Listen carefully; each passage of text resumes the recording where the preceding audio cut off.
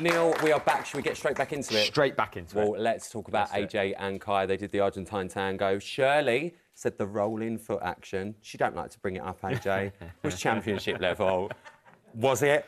She's incredible. She's unreal. Unreal. And not just...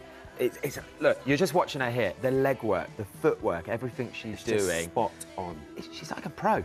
She's like a pro. The continuation, how she stretches and it goes from the toe to her head, unbelievable. I mean, I know we're getting Medusa next week, but that leg was like a snake. Every week, I look forward to seeing what she's going to do. I just think she's just improving week on week on week. They're a couple to watch, definitely.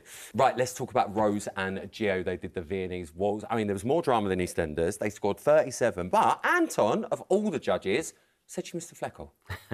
We don't care. We don't care? We weren't paying attention. We were so into the whole performance.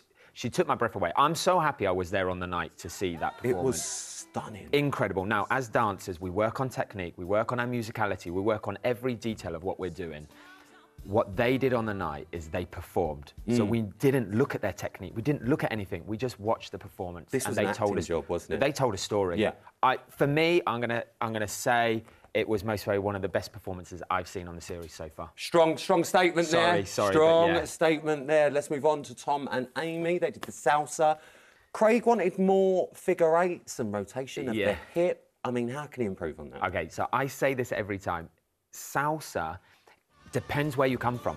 A salsa technique changes. If you're from Cuba, Colombia, Venezuela, Essex. You've got a completely different way of doing it. Oh, we've got a very different way. There's a lot more figure of eight going on in Essex than anywhere else. There is. Now, I believe he actually danced the way you should dance for that piece of music. Demo time. Oh, it's called demo time. Demo time. Demo time. Now, when you're moving, we get the figure of eight. Okay, so figure of eight. As we're moving. Now, that figure eight gets bigger depending on the size of the step. Okay. His music, we didn't need a figure of eight. It was pumping out to the side. It felt like more of a pump. But if we're going to do a figure of eight, it's just soft knees. Just soft knees. Through. That's what we need. But I don't believe it was needed in that Cool, music. 33, still got it. Have a look. Look at that. The Essex swing. The Essex swing. You should see me down New Bar on a Sunday.